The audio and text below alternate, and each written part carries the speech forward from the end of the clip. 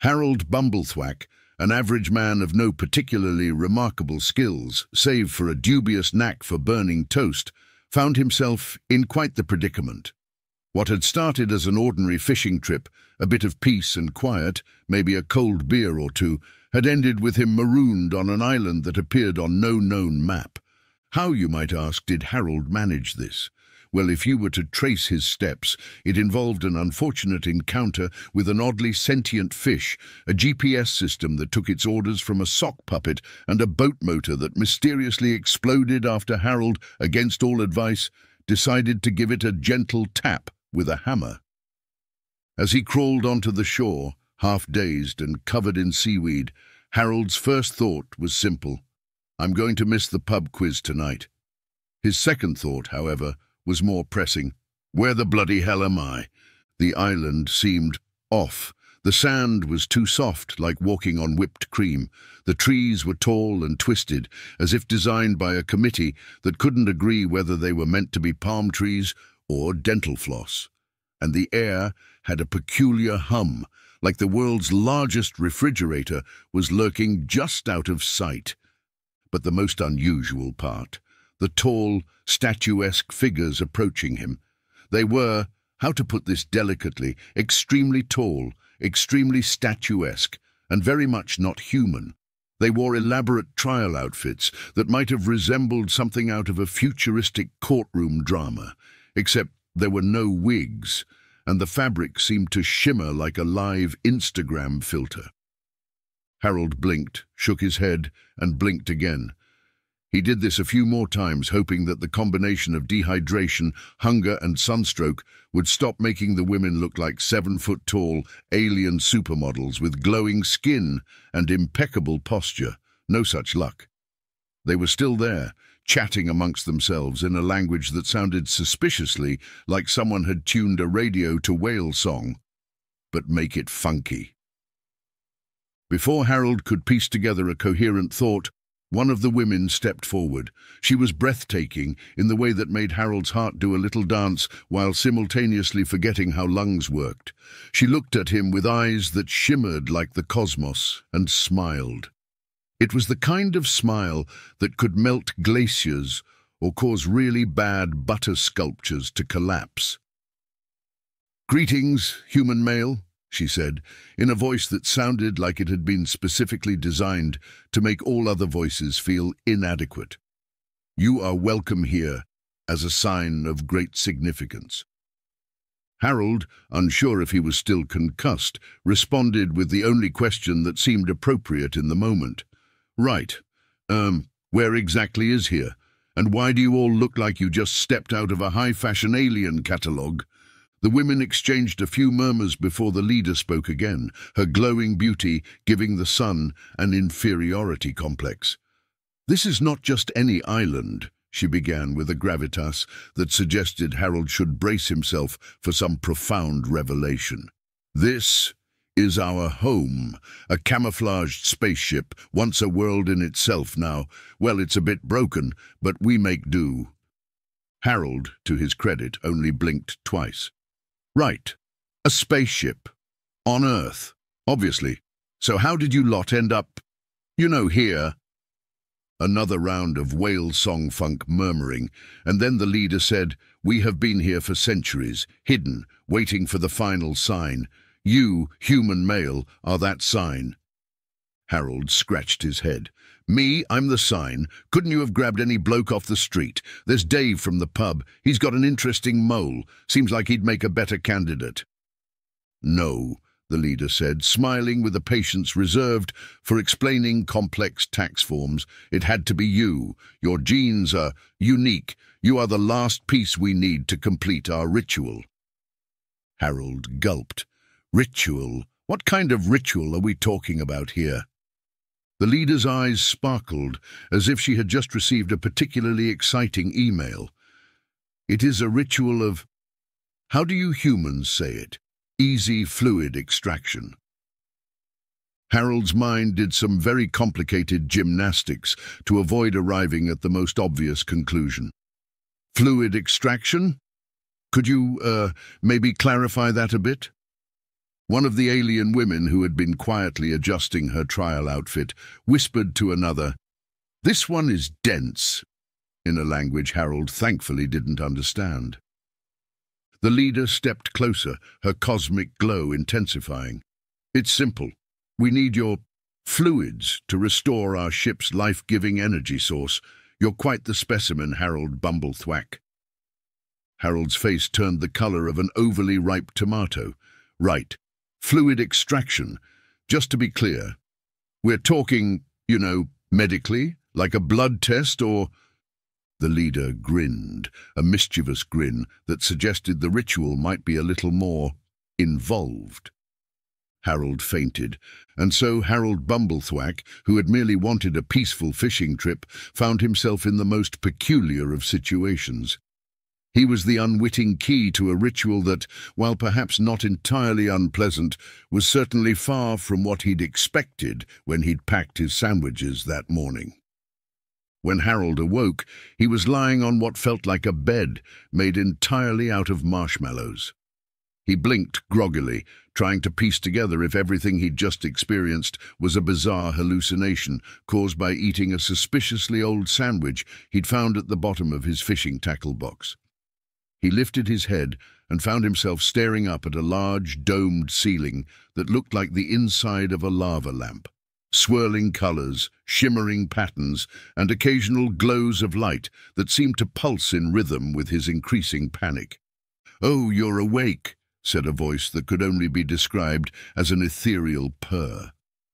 Harold turned his head and saw the leader of the alien women standing by his side, still glowing faintly, like a walking advertisement for luxury skincare products.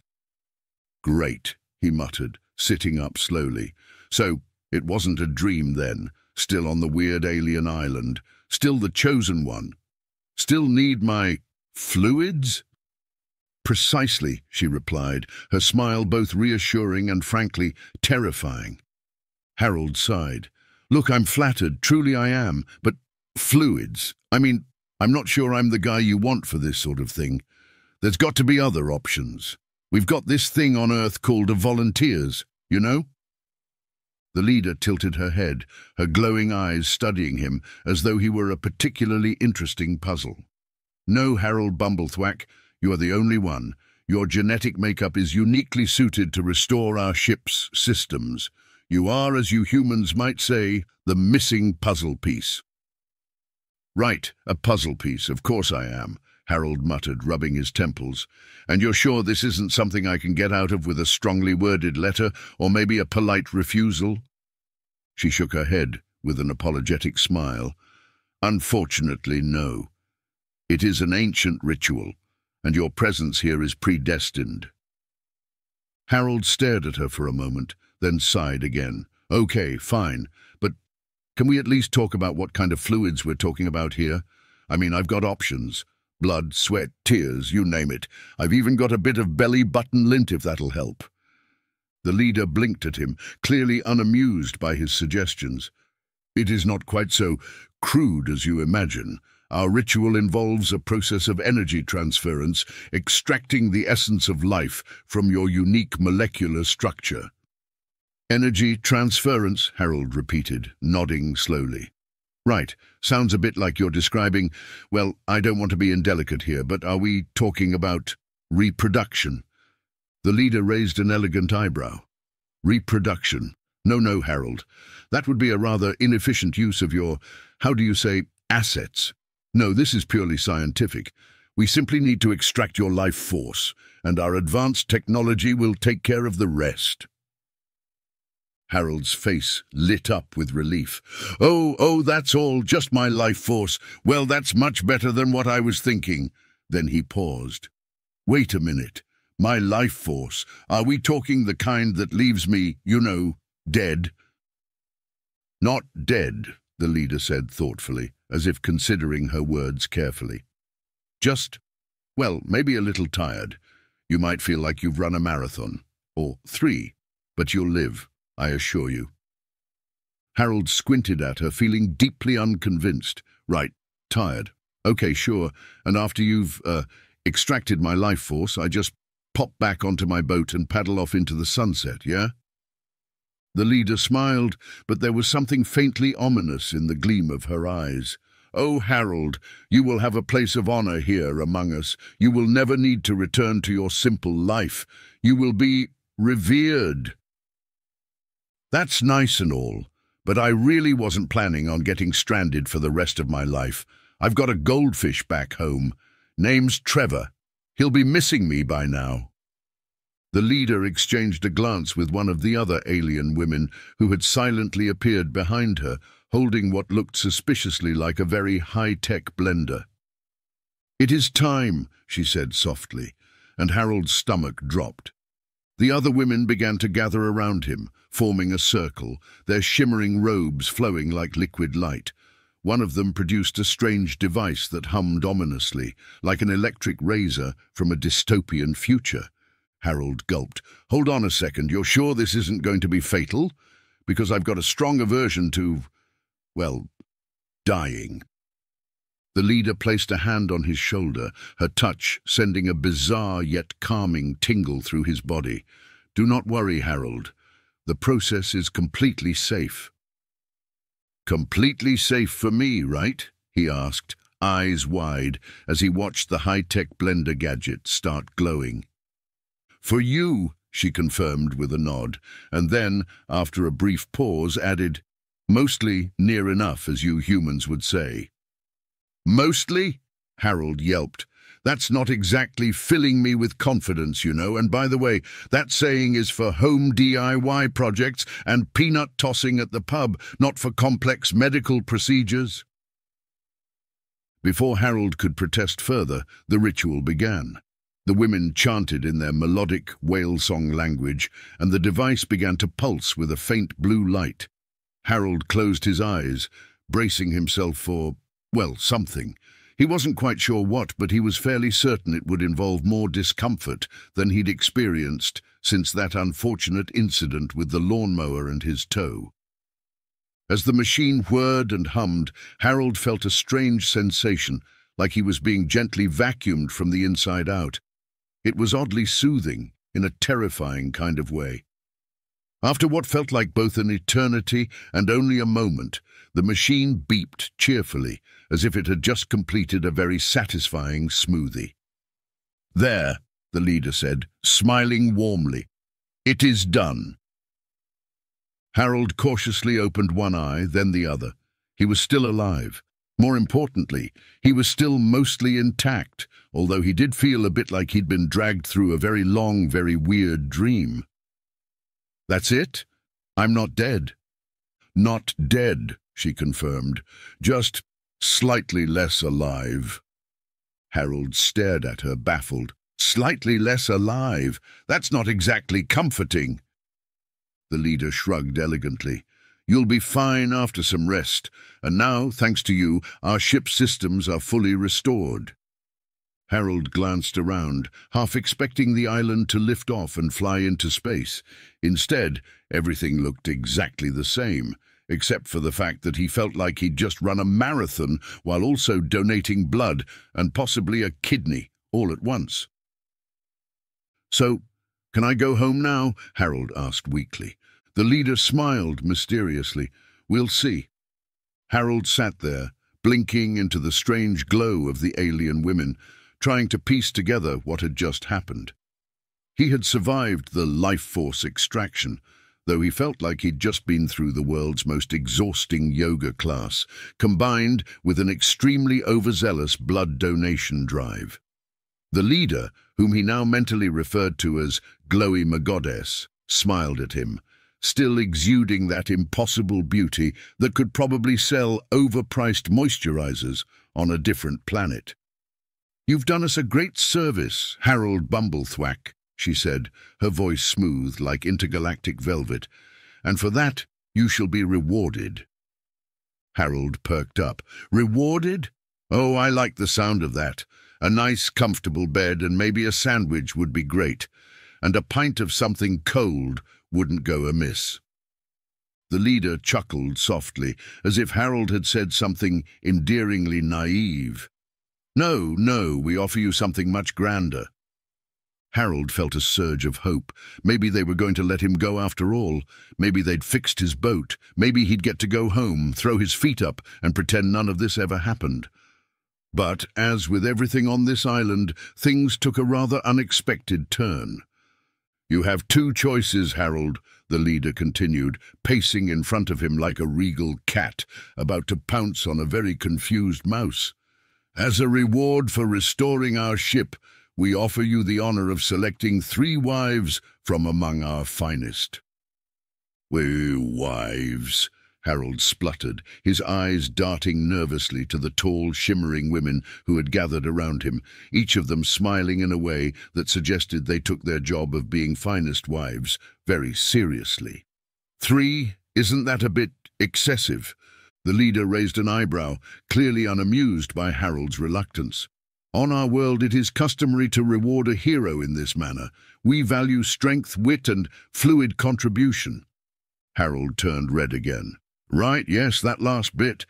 But I don't exactly see myself as the marrying type, especially not 3 times over. And, well, I barely know any of you." "Knowledge can come later," she said smoothly, her eyes twinkling in a way that made Harold feel like a small insect under a very large magnifying glass. "Your other option, of course, is to leave. But if you choose to leave, we must wipe your memories of this place entirely. You will return to your simple life, never recalling any of what happened here. The choice is yours." Harold stared at her, mouth hanging slightly open. This was an absurd decision to be faced with after a fishing trip gone wrong. His brain was struggling to keep up. 3 alien wives. That was, well, it was more responsibility than he was prepared for. And honestly, the idea of trying to explain that to anyone back on Earth was enough to send his stress levels through the roof. He could barely remember to water his houseplants. On the other hand, the thought of having his memory wiped wasn't exactly appealing either. Would he just wake up back on his boat, thinking he'd dozed off during a particularly bad hangover? What if they messed up the memory-wiping process and he forgot how to tie his shoelaces or operate a toaster? The leader noticed his hesitation and stepped closer, her presence intoxicating in that otherworldly way. "Consider this carefully, Harold. If you choose to stay, you will be honored among our people. Your life will be one of comfort and, shall we say, fulfillment. You'll want for nothing." Harold felt a bead of sweat slide down his forehead. "And if I leave? I just go back to my boring old life, eh? No memory of all this weirdness." "Yes," she replied with a faint shrug.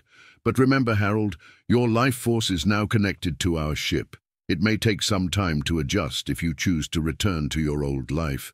There could be side effects." "Side effects?" Harold gulped. "What kind of side effects are we talking about?" The leader waved a hand dismissively. "Minor things. Unpredictable bursts of energy, unusual cravings, perhaps an increased sensitivity to electromagnetic fields, but nothing life-threatening." Harold's mind raced. On one hand, he had the option of an admittedly exotic lifestyle with 3 alien supermodel wives, but with the obvious complications of, well, being married to 3 alien supermodel wives. On the other hand, he could go back to his regular, boring life, if you could call being Harold Bumblethwack's life anything other than extraordinarily boring, but with the added mystery of potential side effects that sounded like they came straight from the warning label of a dubious energy drink. "Right," Harold said slowly, his brain doing cartwheels as it weighed the pros and cons. "And, if I don't choose either?" The leader gave him a dazzling smile, her eyes narrowing just slightly. "Then we make the choice for you." Harold wasn't sure if that was a threat or just a very firm offer, but he had the distinct feeling that letting them choose was not going to end well for him. "Well," Harold started, rubbing his chin, "it's a tempting offer truly. But 3 wives, that's an awful lot of in-laws to manage, isn't it?" The leader tilted her head. "We don't have in-laws." "Oh, right. Still, I think, well, I mean, I don't know if I'm cut out for that kind of hero life." The leader's smile didn't falter, but there was something in her gaze that made Harold feel like he was walking a tightrope above a pit of very hungry sharks. "And you wish to leave, then?" she asked, her voice cool and measured, as if she were genuinely curious about why anyone would ever choose such a thing. Harold sighed. "Look, I'm a simple man. I like my toast slightly burned. I like fishing on weekends, and I've got a goldfish named Trevor that needs feeding. I think I'll have to go with the memory wipe option." The leader gave a small, disappointed nod and gestured to the women surrounding him. They stepped forward, their hands raised, each one holding a small metallic device that hummed ominously. Harold gave one last nervous smile. "You'll really wipe everything? No chance I'll wake up remembering I was propositioned by 3 alien wives?"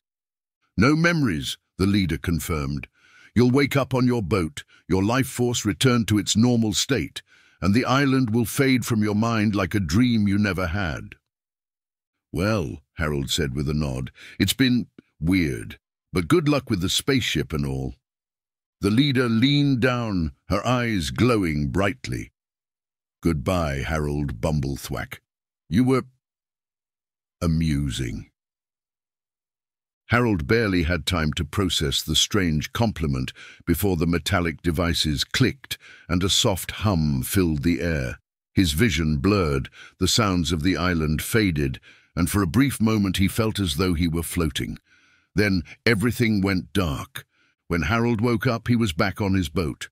The sun was shining, the water was calm, and his fishing rod bobbed gently in the water as if nothing had ever happened. He blinked, staring around at the clear horizon, confused. Had he fallen asleep? He couldn't quite remember. It must have been a very strange dream, something about aliens and fluids. Shaking his head, Harold looked at his watch. "Blimey, I've missed the pub quiz." With a sigh, he started up the boat's motor and began the slow journey back to shore. Behind him, the island shimmered one last time before disappearing entirely, leaving nothing but open water in its wake. Harold Bumblethwack returned home feeling oddly refreshed. Well, not refreshed exactly, more like confused, with a lingering sense that he'd forgotten something important, but couldn't quite place what. He docked his fishing boat, trudged up the familiar path to his little house, and sighed as he unlocked the door. Ah, home sweet! Before he could finish, Harold froze. Standing in the middle of his modest living room were 3 of the most stunning women he had ever seen. They were tall, taller than his ceiling lamps could really accommodate, and they had an ethereal glow about them, like they were fresh out of a beauty salon, where all the stylists were stars and nebulae. Harold's mouth hung open as the 3 women smiled at him in unison, their glowing skin shimmering in the light of his dim, flickering table lamp. They wore something akin to space-age bathrobes, crossed with haute couture, and Harold couldn't help but feel like his cozy little house had suddenly been invaded by a fashion shoot from an alien version of Vogue. "Welcome home, Harold," the tallest of them said, her voice as smooth as an alien smoothie machine. She stepped forward, the very air around her shimmering as she moved. "We are your wives." Harold blinked again, then finally managed, "My what?" The woman, who was clearly in charge, gave him a patient, slightly condescending smile, like a kindergarten teacher explaining gravity to a particularly slow child. "Your wives. We have been sent here by Queen Zarnella as a reward for your heroic efforts in restoring our ship." Harold's brain was struggling to catch up. "But I thought Wait, didn't I choose the memory wipe option?" The second wife, a statuesque beauty with eyes that sparkled like 2 small galaxies, shook her head with a grin. "Yes, well, the Queen decided that you deserved a reward anyway. Something about being amusing and strangely entertaining for a human. So, here we are." "We're here to fulfill all your needs," added the third wife, whose voice could probably melt butter at 20 paces. She was casually rearranging his bookshelf, though considering she was a good foot taller than the shelf, this involved bending at an alarming angle that made Harold's brain short-circuit momentarily. Harold pinched himself. Nope, still awake. Right, he said slowly, trying to process what was happening. So, you're my wives? Yes, they all said in perfect, unsettling unison. And you're staying here, in this house? Yes, they echoed again with unnerving cheerfulness. Harold looked around his small living room. There was barely enough space for him, his goldfish Trevor, and his collection of mildly embarrassing souvenir mugs, let alone 3 Amazonian alien women. But there's only one bedroom, he mumbled, his mind frantically searching for some excuse, any excuse that might buy him time to figure out what was happening. We'll manage, the leader said with a knowing smile. I can sleep standing, the second one chimed in, completely unfazed by the logistics. I'll take the couch, said the third, already making herself comfortable on it in a way that made Harold feel like it was no longer his couch at all. Harold's head was spinning. But what about your ship? Aren't you supposed to be, I don't know, flying off into space or something? The leader shook her head, her glowing hair moving like it was being swayed by an invisible wind. Our ship is now fully operational, thanks to you. But we've been granted a permanent stay here, on Earth, to honor our new life. With you. Harold gulped. This was rapidly becoming less of a reward and more of a terrifying reality. He'd barely managed relationships on Earth, let alone with 3 towering alien women who had probably never heard of the concept of personal space. Well, this is a lot, Harold admitted, glancing at the kitchen where the second wife was now inspecting his refrigerator with a look of pure disdain. This milk is expired, she announced, holding up a carton with 2 fingers like it was some kind of biohazard. And what's that? Asked the third wife, pointing at Trevor, who was swimming his usual lazy circles in the fishbowl. Is that a food source? That's my goldfish, Harold yelped, rushing over protectively. He's not for eating, and definitely not a food source. The 3 women exchanged puzzled looks, as though they couldn't fathom why anyone would keep such a small, useless creature. A pet, the leader mused. How quaint. Harold stood there, wringing his hands, as the full absurdity of his situation settled in. Look, I'm really flattered. No, really. But I didn't exactly sign up for 3 wives. I didn't even sign up for one. We understand, the leader said, her smile just a touch mischievous. But the Queen insists, and her decisions are final, so here we are, Harold, ready to serve and fulfill your desires. Right desires, Harold muttered, his heart doing an odd fluttering thing. I mostly just desire to sit on my couch, eat beans on toast and watch telly, to be honest. The 3 wives exchanged a bemused glance. Then, with a flourish, the leader conjured a tray of what appeared to be the most extravagant beans on toast Harold had ever seen, complete with some kind of glowing sauce. Your wishes are our command. Harold sat down in a daze as they all watched him expectantly. This was going to take some getting used to. He took a bite of the beans on toast, delicious surprisingly, and then stared at his 3 new wives, who were now rearranging his life with an efficiency that was both terrifying and oddly comforting. Well, he muttered between bites, at least Trevor's safe.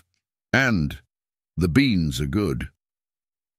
He wasn't sure how long this would last, or what bizarre twist was waiting for him next, but Harold Bumblethwack, of all people, had somehow ended up with 3 alien supermodel wives.